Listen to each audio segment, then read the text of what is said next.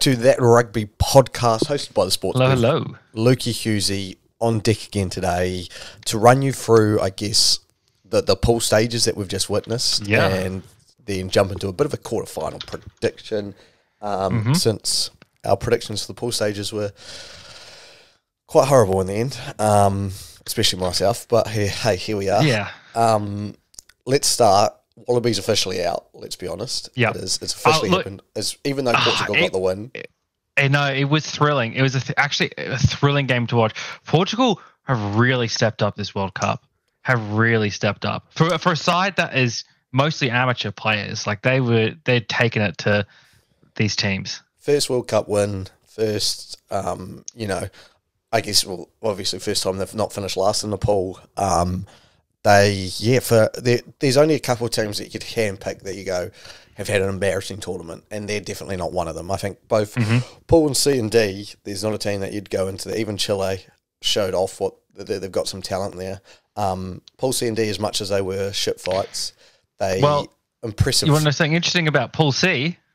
Portugal's not the bottom. No, I know. That's what Georgia is the bottom of the team. Crazy to think. And even nuts. Georgia, I don't think would be disappointed with their World Cup. Like, I think they would have expected more, but you can look back at the way Georgia played against many of the teams. Fiji probably should have been in Fiji. Yeah. Other than their game probably against Australia is the only game they'll look and go, damn, that was our bad performance. But I sit there and I go, there's a lot that we can go through where you go. At the end of the day as well, you look at that Pool C. Wales topped it, and they were the best team in the pool. I think after this last game by Fiji, you could say by a step. I think Fiji's going to be actually really disappointed with this last game. Really disappointed. They let themselves down a lot in this last game. But I think it's one of those wake-up calls that they probably needed as well. Like, it's tough. Like, it's what I'm starting to think and I'm starting to realise is this is a big tournament, a long tournament. Yeah. You think about, look back to that game, first game against Wales, and how much that would have taken out of those Fijian players. And then you go again with the game against Australia, and it's just, especially that poll, it seems like it's been game after game has just been so intense that you're bound to get games like this. So yeah. At the end of the day, Fiji go through in the second spot, 11 points, the same amount of points as Australia, same win-loss, but of course they get the head-to-head over Australia, and their points differential, they have +5, whereas Australia is -1. So Jesus. quite a tight grouping there as well. Overall we said that Pool C was going to be a ball of knives, and that's what it ended up being, is the ball of knives, everyone getting stabbed. Portugal winning a game and not being bottom of the pool. And in fact, Portugal not losing 4 games and only losing 2 games is pretty incredible in that pool. Then we go, we're sort of working, we're going to get to the Pool A and Pool B in a bit, because I think that's where a lot of our discussion is going to happen. But let's look at Pool D. Now, England were very lucky to get away against Samoa. We're very lucky, to the point where people are suggesting it's not luck, where it has been a call made, maybe not necessarily with intent, but with just sort of a subconscious bias against these tier 2 nations. I think Samoa's coach himself, in fact, suggested that. So, Samoa, they had a good tournament with some close games, and I think they are going to be bitterly disappointed not to have gotten this win over England, which I think, honestly, they seem to deserve that win. I definitely think they deserve the win. I'm against this conspiracy theory, because if we're going to throw that out there, then I don't know where you rank Portugal and Georgia versus Fiji. Like, I imagine you'd still call them tier 2. Maybe even, I don't even know if there's a tier 3. But if there's a tier 3, they might below Fiji. Yeah, they might be slower. But Georgia specifically had some pretty bad calls against them when they were playing Fiji. And I look back and I go, it happens. It's going to happen game to game. Like we looked against Wales. I don't think as you said, I don't think it's ever intentional. There may be a slight subconscious bias. I'm not going to sit here and say that there isn't. But to be honest, Samoa had the chance to win that game and lost it as well. Like, I sat there in an English rugby club, charhooing my head off as every time Samoa got a chance to win the game. And I was bitterly disappointed, obviously, for the loss. But I think what it shows is just the growth. I sit here and I still question. All respects to Christian Leali'ifano, great player. How Lima Sopawonga didn't start every game. I don't know if he was injured, and again, I haven't been following it enough with Samoa and what they've been doing. But Lima Sopawonga is on another planet when he plays the game, and he just is absolutely killing it. Yeah, I think as well, this pool, I mean, it sort of ended up probably the way we were sort of expecting it to go, the way you could reasonably expect it to go, with England coming out on top, Argentina in second. I think a lot of people might have expected Argentina to come out on top of this pool. Their game against England at the start was, I mean, that decided the pool there and then, basically. That was the game of the pool. And that, obviously the drop goal game or the drop goals game. And England just, you got to give them credit. They found a way to get through this pool stage, and they now stand a very good chance of playing semi-final footy. They're up against Fiji, who are coming off a loss to Portugal, of all teams, right? So England's going to be going into this one feeling pretty confident about getting into a semi-final.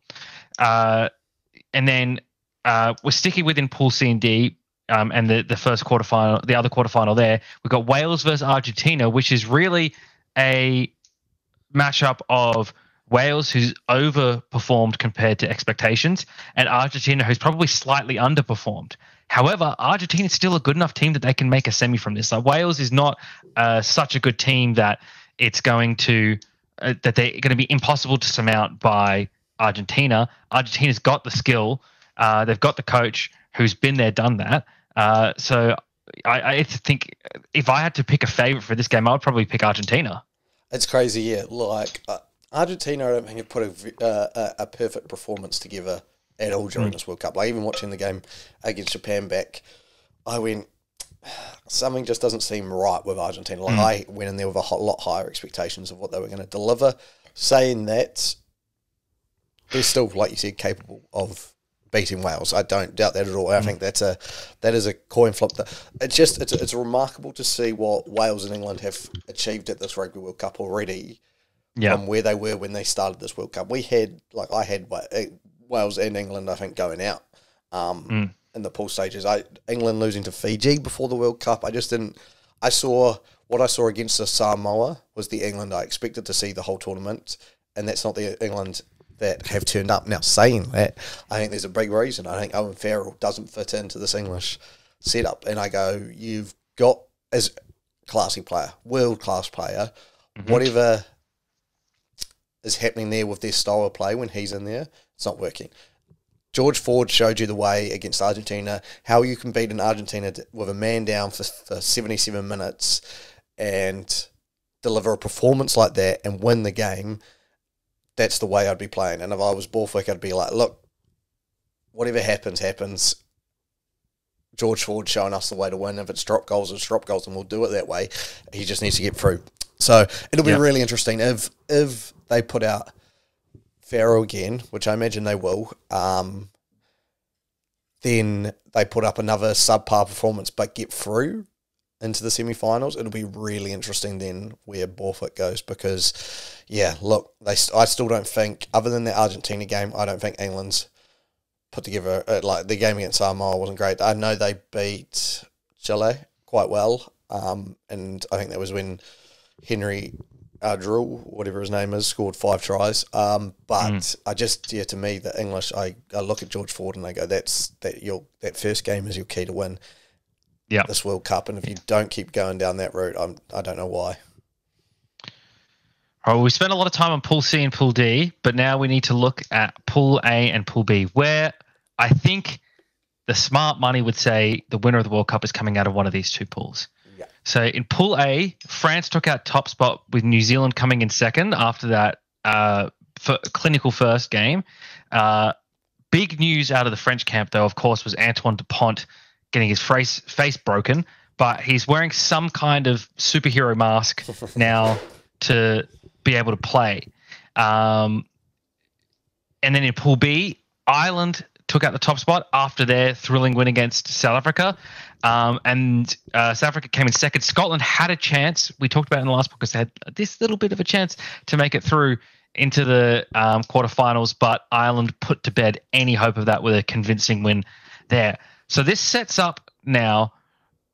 I mean, look, well, do you want to talk about the pool stages from these two that much? Because I feel like the more interesting thing is definitely going to be these quarterfinals coming up. There's a couple of things I just want to touch on. Firstly, Italy have to be bitterly disappointed with the Rugby World Cup.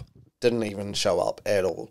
To get beaten the way they did against New Zealand, I think just broke them, and they never stood a chance when they came up against France, which was the game that was going to decide if they made a semi-final, a quarter-final or not. Same can be said for Scotland. I think Scotland went into this tournament as tough it was going to be. The two losses they had, they just were never in the games.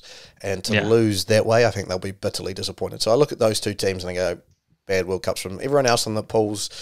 Like Namibia, I don't think put in much of a show. And again, we talked about this previously where I go, South Africa, something needs to happen there. Namibia's been to enough World Cups to not keep getting continuously pumped 70-0. And then I think Romania in the same boat. They've qualified, and I know they'd let go of their coach just the start of this year or end of last year, and it just never got off the ground. Hardest pool they were playing in. They showed some fight against Tonga, which was good to see. And then, Tonga didn't really stand a chance. So the teams that are out, understandable, but very disappointed for those two specifically. But let's move on to those top four teams and talking about the quarterfinals. Yeah, and I just want to circle now, talks about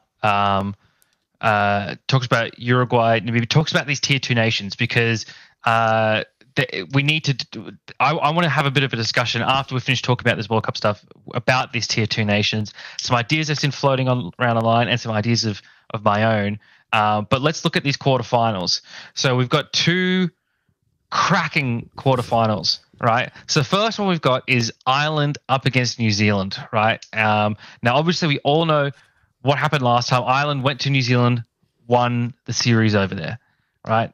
And Ireland undefeated throughout this knockout. I don't think have they lost a game this year? No, they've won like 16 or so straight. So. Yeah, they're on a hell of a run of form. They are favourites at the moment. Number one in the world. Everything is going Ireland's way until they have to meet New Zealand in the quarterfinals of a Rugby World Cup, right? I think if you were Ireland, you would have much rather faced France here. Oh, I think you would have much rather faced France here, because you've already beaten France this year. I mean, you beat New Zealand last year, but that's last year, right? This year's a different year. World Cup is different to a tour, right? Yeah. France, familiar opponent, play them every year. You know what you're going to get, this familiarity there. New Zealand, they're much like South Africa, New Zealand take it to another level in World Cups. So this is going to be an incredible game to watch. I think I will get up for this game because it's only 6 a.m. my time that day. Yeah. So I'm going to get up and watch this one and watch as much of it as I can, because I think this is just going to be an incredible game. I think this is going to be it could go much the same way as France versus New Zealand at the start of this tournament, right? Where Ireland, we're really, I guess in that one, New Zealand made a lot of uncharacteristic mistakes and France were able to exploit them. Ireland can do the same. Ireland can play the same style of footy. Or if New Zealand have recaptured some of their magic that they usually have, and I guess you look at the game over Italy to think, okay, look, Italy's not France, but they're playing the same competition, and you feel like to put 96 points on a team that plays in a Six Nations tournament is a pretty good feeling. So I think New Zealand are probably feeling pretty confident after that. I mean, they put more points in Italy than they did on Uruguay. Yeah. Sure, Uruguay didn't score, but you put more on Italy than you did Uruguay. And you put more on Italy than France put on Italy. So you look at these two matches. For me, I can't. It's hard to bet against New Zealand here, right? It's so hard to bet against New Zealand. But at the same time, Ireland, this could be everything seems to be lining up for Ireland right now. I think if they had literally any other opponent that's remaining in this tournament, I would be confident of an Irish victory. At the moment, I am I'm like a dog between a ball and a car. I can't decide which one to chase after. I can't decide which way I want to go. Yeah. And that's why I've got to watch this game. It's going to be fantastic to watch as a neutral observer.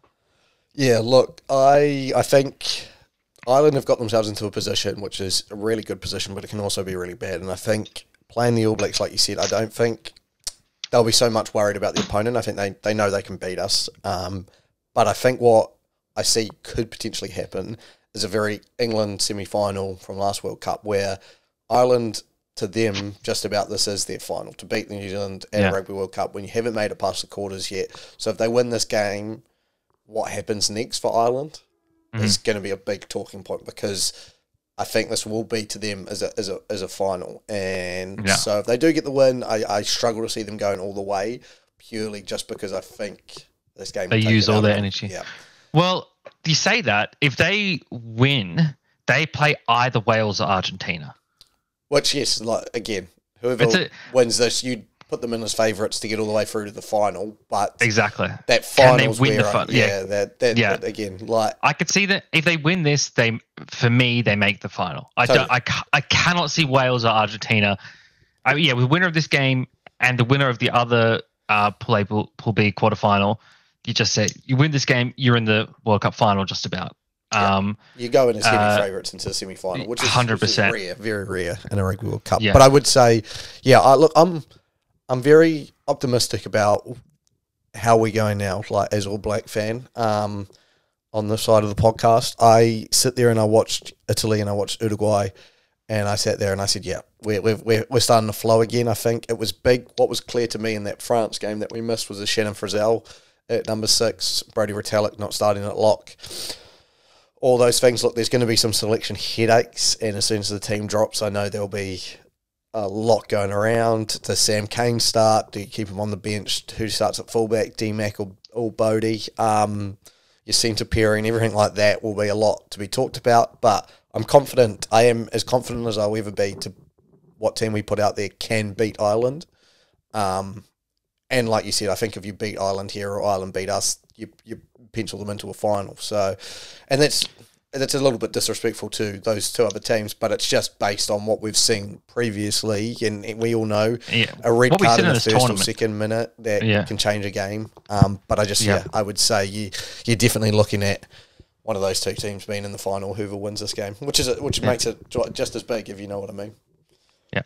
Now, hypothetical that I think I know the answer to, and I think every New Zealand fan would answer probably the same. Would you rather face Ireland or South Africa in this quarterfinal? Good question. I know. Here's the thing. I would rather face Ireland. Yeah.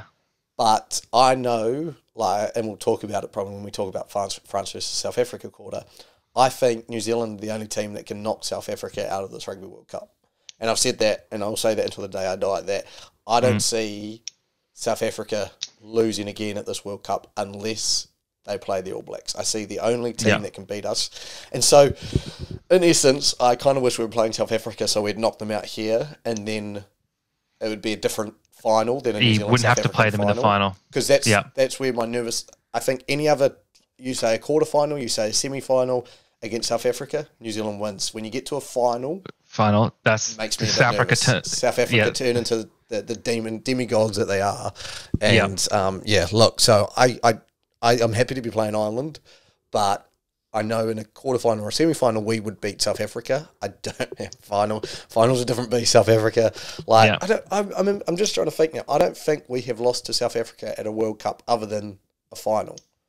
1995 final, I would imagine. I'm just thinking back. 99, we didn't lose to them. I think we lost to you guys in the semis. 2003, maybe we did. Who won 2003? Let's have a look. So 1999 Rugby World Cup. Okay.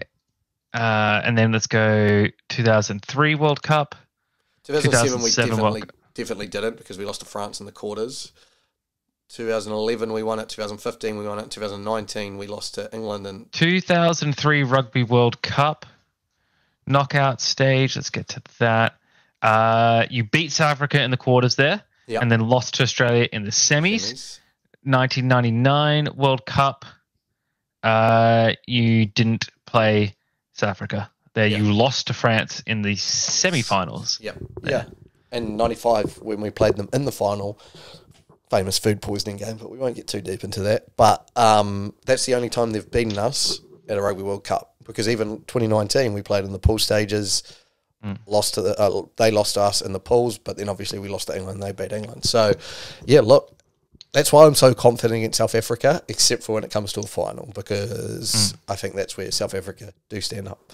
Talking about South Africa, shall we talk about South Africa versus France now? Yes. Antoine Dupont, obviously you mentioned earlier, playing face mask on. Does he play this game? There's been talks. I think career-defining game for him, career-defining game for France. My belief is he's going to get a couple painkillers or whatever he can do, and he'll be out. Cortisol injections, yeah. They'll do whatever they need to for him to play. And yeah, it's all the news reports sound extremely positive, and like he's trending towards playing. I can't, I would be shocked if he didn't play. I would be honestly shocked if he didn't play. I feel like, again, France, they would probably rather play Ireland in this rather than South Africa. Yeah, I think they'll be nervous. Like South Africa, I think match up better against France than they do against Ireland. I think South Africa's strengths obviously in that massive four pack that they've got, and I think that's where France are able to be attacked. I think the class of the backs and the French, especially against us, came out and showed it. And it's not like the All Blacks don't have some classy backs, because we do, but that's the fact. So I think South African are just going to absolutely maul them. However, saying that, it's not many times I'm rooting for France, but you may actually find me rooting for France here. And then I guess the winner goes on to play England or Fiji. Which again you take them as heavy favourites against either of those two teams. So look, I mean, it's these quarterfinals, it's spicy to say the least. It's spicy, but I guess when you come to the semi-finals, if one of these teams manages to pull off an upset, it just makes it even better. Could you imagine a Fiji final? Fiji, Argentina, anyone like that. Wales, even. I'd love basically any of those teams bar England. You'd like to see, really. 100%. Anyone bar England. Yeah. Gosh, it would be interesting, because you've got to think about it. Like I've just said with Ireland, this is their final. Realistically, this quarterfinal for these four teams, two of them are going home. Two of the top four teams are going home at this World Cup at the quarterfinal stage. We're going to look back, and that's what the writing's not going to be there. The writing, when you look back in history and we Wikipedia and we go in 2040 and go, oh, what happened at the 2023 Rugby World Cup? It'll be New Zealand got knocked out in the quarters, Ireland got knocked out in the quarters. It's not going to be, oh, these were the four best teams. It's just going to show you as a quarterfinal loss. So this is their final, and what it takes out of them is going to be big. It's going to be massive. Like four of the top four teams. But what it takes out of them, they're lucky in a way in that their semi-final is an easier game. You almost have a week of recovery.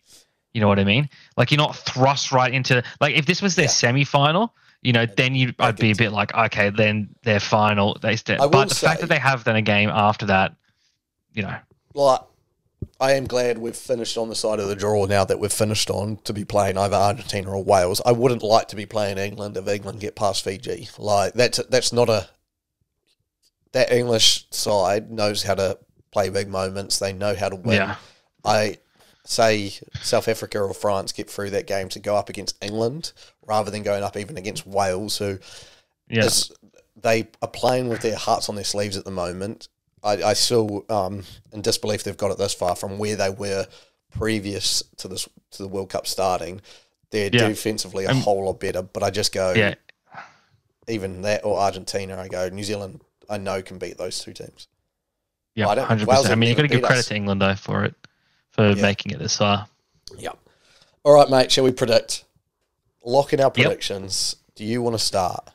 Yeah, absolutely. So you want me to just run through all four or go a game at a time? Run through all four. Give us your four, and then I'll give you my four.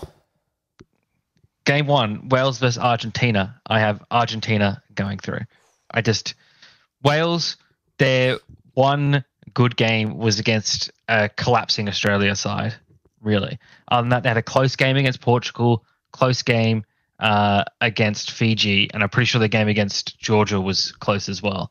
Like, I just haven't seen enough out of the Welsh, and I think the Argentinians can do enough to take that one. Ireland versus New Zealand. Ireland don't make it past quarterfinals. I can't go against my Anzac brethren. I have to go New Zealand for this one. It would be unimaginable for me to see New Zealand go out in the quarters. I physically cannot imagine it. England versus Fiji. England, again, I think Fiji, like Wales, I think Pool C was a violent pool, but it was an unskilled pool. And I think Fiji are probably counting themselves lucky to be here right now. After losing to Portugal, they are lucky to be here. And I think this English side is too classy. They've shown that they can match up with the physical Islander nations, and they've got the World Cup experience. So I'm picking England. France versus South Africa. Boy, oh boy. Boy, oh boy. What a game. I'm picking South Africa for this one because I think South Africa's going to go with a 7-1 bench split and run props into Antoine Dupont's face all day long. I think they are going to make the little Frenchman's life hell on the field, and he's not going to have the impact that he would have otherwise. And just simply from being in pain from them, and it won't be a dirty tactic or anything. It'll just be like, you've chosen to be on this field. We're going to make you earn your right to be on this field. You're going to have to beat us, and we're going to beat you until you beat us. So I'm picking South Africa in this because they can play bully ball like no one else. So my semi-finals would then be Argentina versus New Zealand, England versus South Africa. Nice. Yeah, look, it's tough. It really is. But to start off with game one, Wales versus Argentina, I've gone Wales. I've been impressed with their defensive record, and what Argentina has shown me, even in that last game against Japan, is that they will concede points. And I think what happens here is Wales tackle their hearts out and just tick the scoreboard over and find a way to win this game. So, yeah, I think Wales do enough. Like, I don't think it's going to be another... Yeah. It's going to be a Welsh 2023 Rugby World Cup. It's going to be a close game either way. I don't see it being a blowout either way. If it will be a blowout, if I had to pick a blowout, I'd actually pick a Welsh blowout rather than Argentinian blowout. But I think for me, Argentina, I think can do enough to get over the line. Oh, totally. And it's close. It's one of those ones where it could go either way. Yeah, we're flipping a coin really here. Onto the second game, New Zealand versus Ireland. As a All Blacks fan, you know I'm going to be picking the All Blacks here. It is one of those games like this is do or die for Ireland. Like, this is their golden generation. Johnny Sexton never made it past the quarterfinals. Can they finally do it? We'll see. Look, I think it's probably arguably, as a biased All Blacks fan, I think these are the two best teams in the world at the moment. I know South Africa is always up there, but I think we beat South Africa in our day. But I think whoever wins this game has a very good chance to go all the way through to the Rugby World Cup and sign off as winners. Game 3, England-Fiji. I want to pick Fiji. I really do. I just think, look, I think if Fiji learnt more probably from that England game against Samoa about how they're going to beat them, but the way Fiji's kind of declined in play, like their game against Georgia wasn't good, then they had this loss against Portugal. If it was Fiji at the start of the tournament, I would be going, Fiji to beat England, but I just can't after the past two performances. I'm going to be rooting for them. I hope that they win. Ball security has been awful from Fiji against Australia. Their ball security was on point, and like I said in our podcast we did after that, they choked the life out of Australia by holding onto the ball, having such a huge rate of possession. Against Portugal, every third carry was a knock on or a penalty conceded. Just horrific ball security. Yeah, and you could say the same against the Wales game again versus the Georgia game. Like, what Fiji team is going to turn up? Is it going to be the start of the tournament Fiji, who were hot, on fire, carrying the ball hard, like you see, suffocating teams? Or is it going to be this team that is going to drop the ball every 3 phases, not have any continuity, and just hope that Frank Lamani or can kick them through to a World Cup semi. So if the right Fiji team turn up, they can definitely beat England, but I don't want to bank on the right Fiji turning up. I'd rather bank on my prediction that England just hold on. I don't think they're going to win convincingly, but I think they do enough, depending on what team they select as well. If they go George Ford, I think they run riot and just go with no Owen Farrell.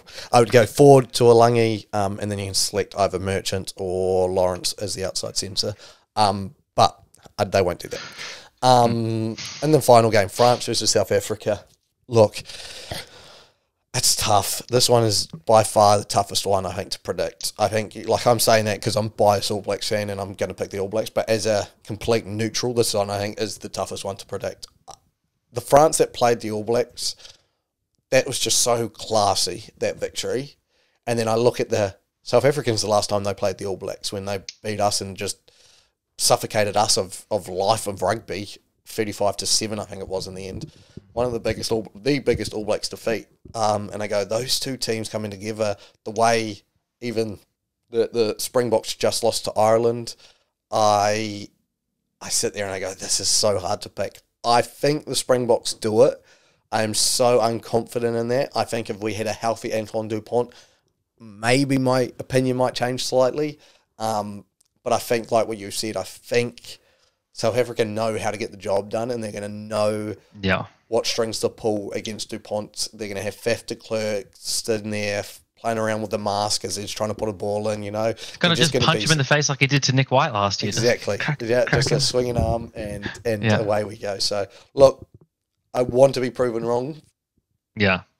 With South Africa getting knocked out of this tournament, but I also hate the French, so I'm like it's really tough. Like there's only really, for me, there's the Wales, Argentina, Fiji. I'm happy to support them. Everyone else, even the Irish, like I said, they've become too good that I can no longer support them and like, oh, this is a feel-good story. Oh, no, you've been number one now for the whole year. If you blow it now, like this is the expectations that the All Blacks always go in with to Rugby World Cups, that they've now got it upon them and they've got to deliver. Can they deliver? That's the question. I don't think so. So, well, I mean, interested. I know these quarterfinals. It's the draw. The way the draw was set up was madness. But now we're here.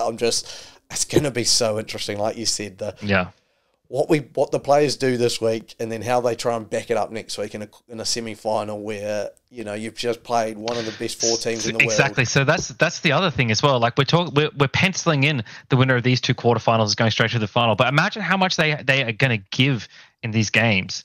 Like England is one of those teams that could absolutely pounce on a weakened South Africa, a weakened France after they get a relatively easy win over Fiji. Wales, as you said, very defensively, they could choke the life out of New Zealand if New Zealand expends all its energy against Ireland, that type of thing. It's not an automatic pencil. It's heavy favourites, but it's heavy favourites, but with the high likelihood of a trap game as well. Like it's entertaining rugby. We're gonna have some entertaining rugby that's coming up. That's for sure. Totally, and I guess that's what we could make of this. Really, is as much as the draw, I think, was done way too early. We have got to the point where a team can win a Rugby World Cup who we wouldn't have given much odds at the start of this Rugby World Cup, a team like Wales, a team like Argentina. And someone said, I can't even remember who it was, I think it was Matt Burke when I was listening to that podcast, was you only need to put 3 good games together in a Rugby World Cup. Now they're at this stage, one team just has to put 3, not even good games, just 3 winning games together. Yeah. That's all you need. So to win 3 games, that's it.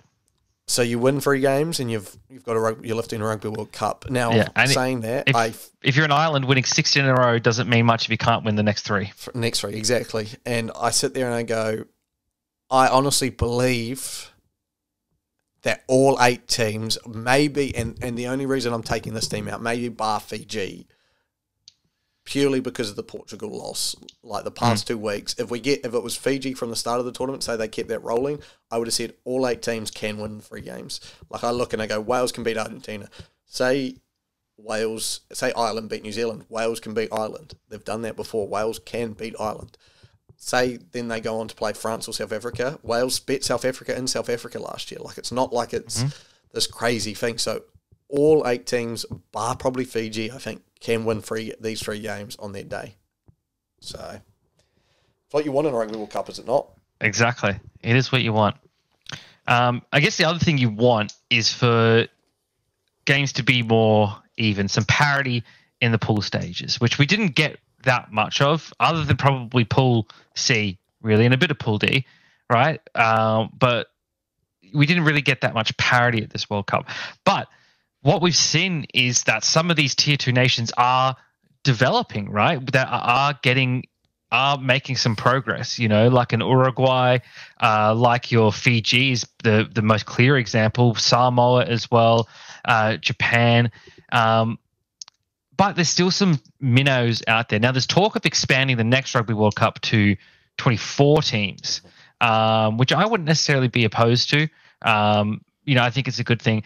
And I think actually it's quite weird, but I think rugby is growing in Europe. Now, you'll have a better idea of this since you're over there now, but it's, the showing that we got from Portugal shows that there is life in Portugal for rugby, right? The Netherlands apparently is mad on rugby. Huge amount of Dutch fans at all of these Rugby World Cup games is what I've been hearing and seeing on social media. So development of the game in the Netherlands would be an incredible thing. And I think even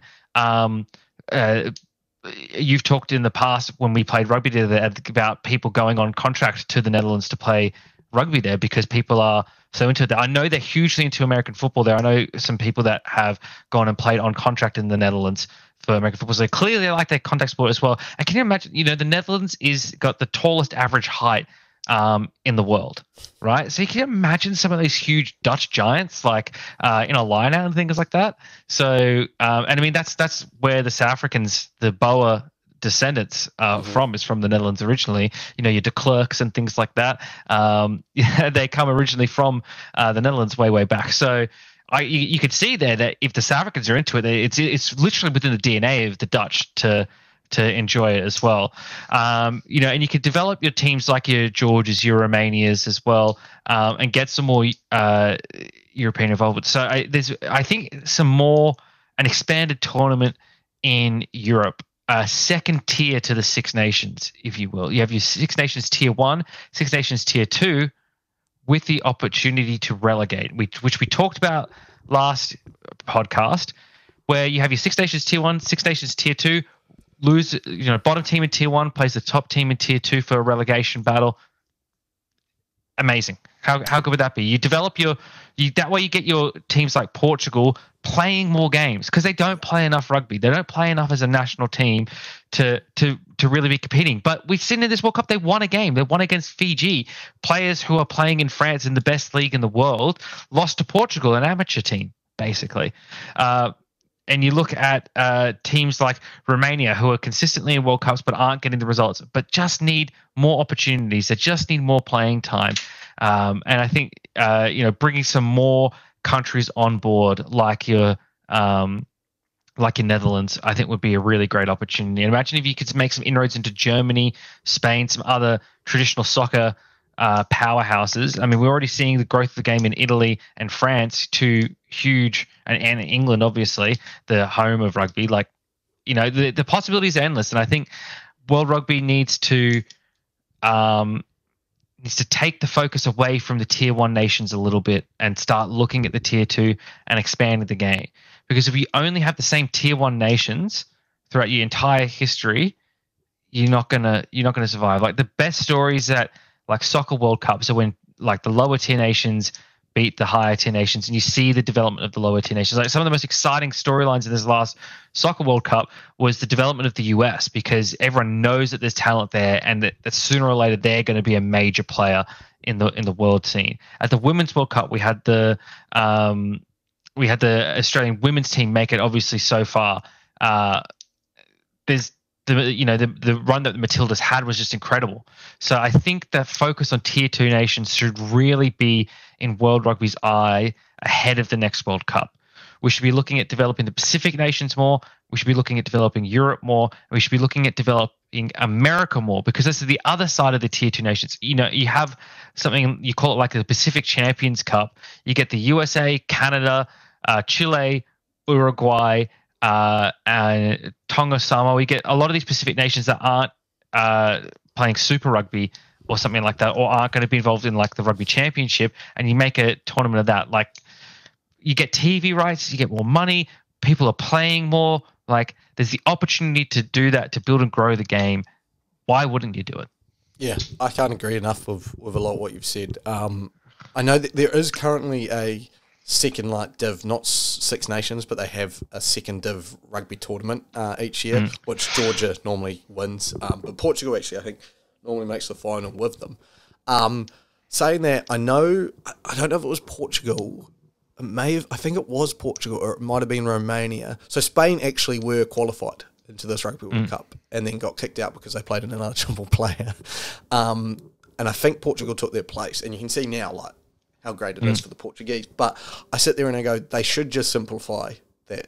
Exactly what you've said is you go Six Nations, then you go Six Nations B, Six Nations C, Six Nations D, until you have all the Six Nations there, and every single one has a chance for promotion relegation. And I would say, rather than just saying the loser gets relegated and the winner gets promoted, I'd say there's a game. There's a playoff game. Like Georgia's got to beat Italy. That's what I suggested. 100%. Sorry, yeah. That's why because that is important, because it gives that tier 2 nation a chance at playing a tier 1 nation. Yeah. Right?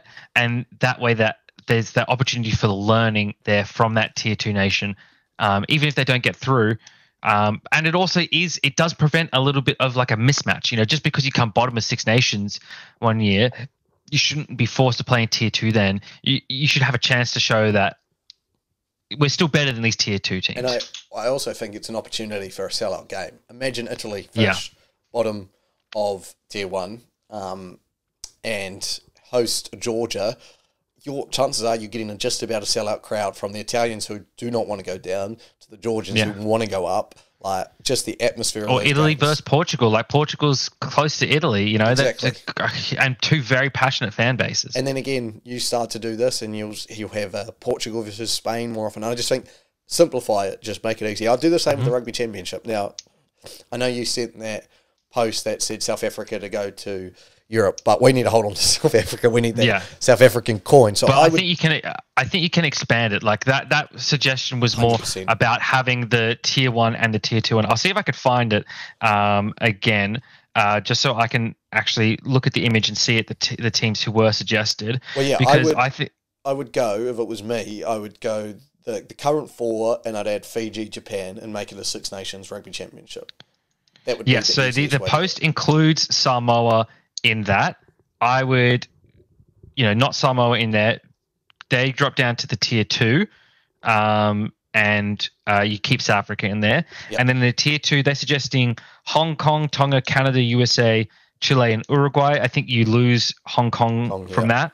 They're the lowest ranked there, and you put Samoa in there. Yep. And I think that's a very viable tournament. And I think you have the opportunity for promotion relegation within that as well. Exact same thing happens. Hey, if you finish last, you've got to play off against, imagine Samoa versus Fiji. This is another one in Fiji, hosted by Fiji, and the game's to stay in the top Rugby Championship division. How good is that? Just something clear, concise that we know. I know the issue they're going to have with this is they've got this new World League that they've started, which has all these divisions and stuff. So it's like, is this just complicating it too much? Are we adding too much in there? I'll see how this World League goes for the next. I think they're doing it for starting it next year. But I still, it makes more sense to me to have the Rugby Championship be 6 teams, have a second division, and even have a third division there. I think you could probably get 3 divisions, get Hong Kong, get some of those smaller nations, and just getting more international rugby play. Look, international is. Rugby is rugby, in my opinion. As much as I love my Hurricanes, I love my Wellington Lions, international rugby is the golden standard of rugby. There's nothing bigger. We've said it before. International rugby is the only sport where the international level is the highest level of competition, right? Because within soccer, football, however you want to call it, the highest level is at the club / it's at the club level. Let's be honest. It's at the club level where you play within your own premiership, and then you have also the UEFA Champions League and stuff. That's the highest level. The international game is on par with it, maybe a step below, right? it's certainly up there, but I wouldn't say that it's the pinnacle of it. International rugby is the pinnacle of rugby. Simple as that. There's no competition where you can say, there's not even a question of any competition being better than international rugby. Like our biggest competitions, Six Nations, Rugby Championship, are international competitions. There's no question about it. And it's unique among sports in that regard. Totally, yeah. And I just think, like you said, the more playing rugby in the Netherlands, I saw exactly what you said. That just the fans are crazy, the people are crazy, they love it, they want to be involved. They're definitely building the right way. It's just going to take time. It's one of those things, I think, with all of those European nations, like you said, the more rugby they get, the better they will become. And I think we do expand it to 24. I just want the right 24 teams in there.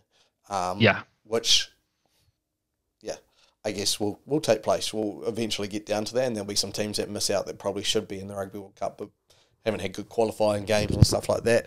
But yeah, I'm hopeful for where international rugby is going. As much as I loved what was the All Blacks era of domination from 2008 to 2018 for 10 years there, a decade of domination, we'll call it. I'm excited to know that we're going into this World Cup and we're not 100% favourites to win it. Like there are 4 good teams that could be all knocked out in the quarterfinals, and as we said, there's probably 7 teams that could end up winning this World Cup, whereas a lot of the times you're just like, can someone beat the All Blacks? And last time it was England who beat the All Blacks, but then failed to lift the main goal. So look, I'm excited for future of rugby, I can definitely say that. But yeah. Yeah. And we just need to fix it here in Australia, but we'll be right. I don't think you're as far away. So many people, I think that Australian rugby is so far gone. And like you said, the actual grassroots of Australian rugby is strong. Very, very strong. It's just about, I think, and as Australian rugby have already noted, it's that high performance. How do we get these players playing at a higher performance coming from that grassroots rugby, which they love to play? And we need to stop losing players to league as well. How do we retain talent? So how do we develop the talent? How do we retain the talent? And how do we maintain the talent? And you've got to think that you are probably the only country in the world that has a competitor like that. Even when we look at rugby league in the UK, it's not near anywhere. Well, we've got 2 competitors. We've got 2 competitors because we've got League and AFL. And if you're a budding rugby star, chances are you've been plucked or you've been scouted by one of those other 2 sports. And I just sit there and I go, there is not another place, I think, in the world that has that for international rugby. It's a uniquely challenging environment. And you've got you know what the closest is actually is USA, but rugby's not even a competition there. It's the NFL. That's where they're all looking. Yeah. And again, that's there. That is the closest. Like, I don't think you've got a more even competition than you have with rugby union and rugby league in Australia for talent wise. And so it's something's got to be done. We can both openly admit that, but I definitely. Maybe we'll do this, especially when after the Rugby World Cup, so we'll do a full breakdown into Australian rugby, have a look into it, see what we actually can put ideas to paper and stuff and go, what will we do if we were in charge of Australian rugby? Because right now I couldn't give you an answer on how they're going to get out. I think their centralised contracts in Rugby Australia are the way forward, but they're taking some good steps. The Brumbies have come out and said, look, we're happy to hand over the keys. We just want to see a proposed plan of what is actually happening. And I know New South Wales Waratahs have already done it, which is a massive first step for Australian rugby. But yeah, look, I'm intrigued with Australian rugby. There's definitely enough there to not make me go, you're going to eventually win the Bledisloe. And the day, as I said, hopefully maybe after I've not on this earth anymore, so I don't have to feel the grief, but that would be a very long time. But eventually it'll happen, and eventually Australian rugby, I think, will get back to some glory days. I don't think it's dying, as many people seem to think.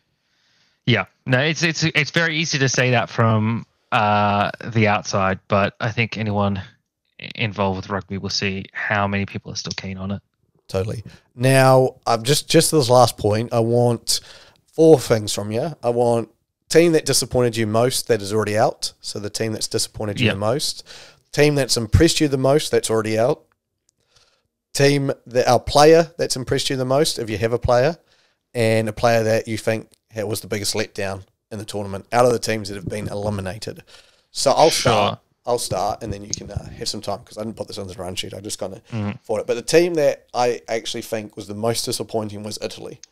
And I think, like, you can look at Australia, you can look at Scotland, and you can go, they should make it through. But an Australian team that showed up, other than the Wales game, they showed up and played some rugby. They weren't at the level to get through, but they played some rugby, and they only missed out because of a head-to-head. Like, it's not like they were disastrous. When I look at Italy and I go 96 points against New Zealand is bad. And then against France, when you last played them, it was like 40-20. And before that, you should have beat them to lose by 60-odd points. They just didn't even show up. So Italy, by far, my most disappointing team. My most impressed team who's gone out, you could say Portugal, but I've actually turned my attention. I think Samoa, for the work that they put in, they didn't get the reward out of it. Like the game against Japan, they were close, couldn't pull it off. Game against Argentina, I think they lost like by 7 points in just about all those games. I think actually the Argentina one might have been 9. So like they were in all of these games, they just couldn't finish it off, and I was just quite impressed by the way they showed up in a tough pool. Player that has impressed me the most comes from Samoa, Theo McFarland. I mentioned him pre-World Cup, but he played lock and then played 6 against England, and he is a weapon. He's a force to be reckoned with. Plays for Saracens, is a very good player, and has impressed me a lot.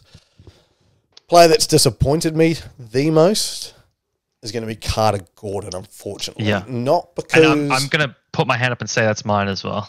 There you go. Yeah, it's not so much like I'm disappointed in him. It's just after watching what he did with the Rebels and then even bits and pieces before this World Cup, I expected more from him. And that was more what I felt like. To be at the end, to be overtaken by Ben Donaldson is just not what you can... What was meant to come out of this World Cup when you were the only fly half selected. Yeah, 100%. Well, so sticking with that, my player is also Carter Gordon. I think he showed flashes in the Rugby Championship of what he was capable of, but I think he was probably... I think there wasn't enough contact with the coaches in the system pre all of this, and this is why that centralized and high performance stuff will be so key. It's having much more interaction between the national level and your players while they're still playing Super Rugby level, lower levels, all that kind of thing, right? Team that disappointed me the most. I mean, for an Australian, it's very easy to say Australia did, because there are games that we should have won and we didn't, like the Fiji game was winnable. The Wales game was also winnable, although Wales always seem to sort of have our number. They know how to play against Australia. But the fact that it came down to a head-to-head for us not getting through, I think is very disappointing. It shows that we, I think it could have gone very differently if Eddie had played his cards for... Look, yes, I'm focused on the 2027 World Cup, but I then have 4 years to worry about that. Let me just play this tournament with the best chance I have at winning this tournament, and then start all my stuff next year. And I think that would have been a bit more palatable to Australian fans. I think everything would have been a lot smoother, and you don't risk as much public backlash, but you also don't risk as much in terms of harming players' development, like a Carter Gordon, throwing them in the fire before they're not ready. And you know that you're getting this national high performance. You know you're getting centralized contracts. That's coming, where you're going to have your hands on these players a lot more. I feel like he was almost... He's a kid with a whole bunch of new toys, and he just couldn't wait to play with them. And he lacked a bit of patience there. Pretty quickly. Yeah. So that's my team that's disappointed me. The team that's impressed me the most that has gone out. I mean, it's a tough one. I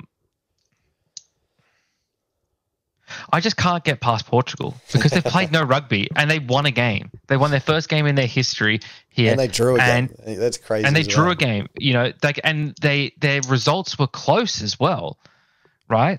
It wasn't. They didn't get blown out of the water. Really, they had better performances than Italy did, who plays Six Nations, who plays regular rugby. Like if we look at some of like they had really good results for their level as a team. And I look at the other teams who are already out. It's hard to be impressed by teams who are out, because they've obviously tripped and fallen somewhere. Japan was my other sort of pick for team that was disappointing me that's already gone out. And I can't really think of another team that's impressed me at all that's gone out. Player that's impressed me, that's from a team that's already gone out, right? Player that's impressed me for a team.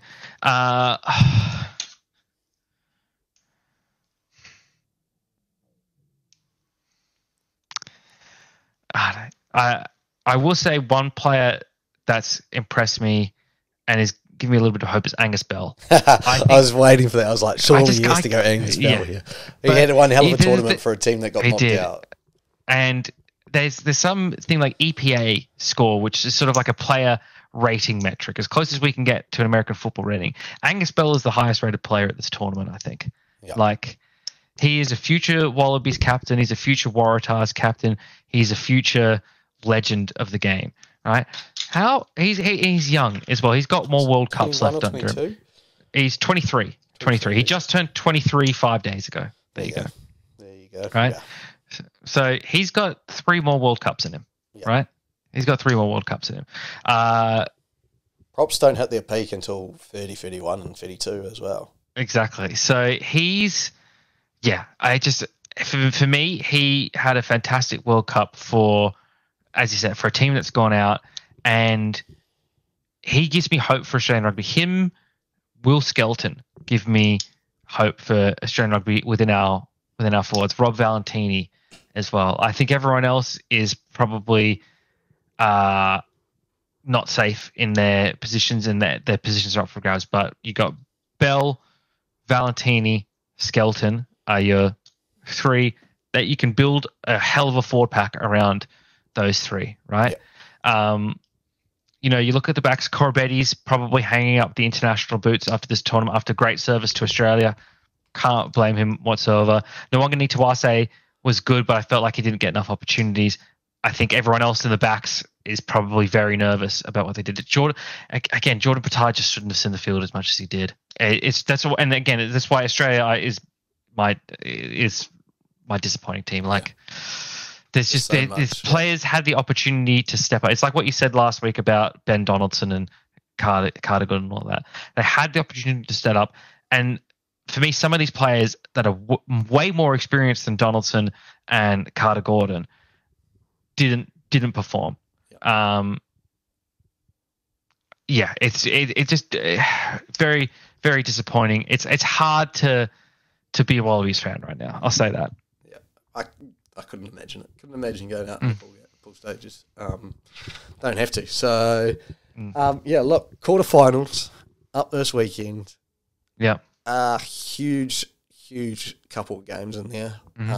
And we will keep you up to date. So stay tuned with us. Make sure you're subscribed on the YouTube and you've notified and doing all the right stuff on the podcast apps. But for now, I have been Luke, and that has been Husey, and this has been That Rugby Podcast, brought to you by the Sports Booth. Goodbye. Peace.